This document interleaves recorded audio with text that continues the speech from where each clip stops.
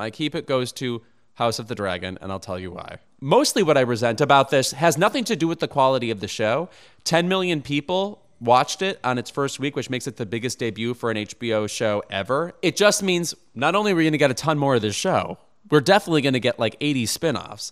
So I mostly resent that I can just tell the entire HBO universe is going to be taken over by this. And I think also in this sort of geekdom type show, it's probably the best we've ever had on television. You know, I'm just mad at knowing, oh my God, this is only the beginning.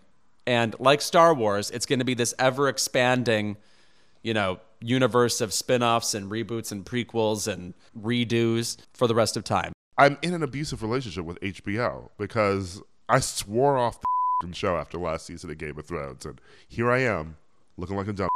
Yep. Clown emoji. Insert your own, people.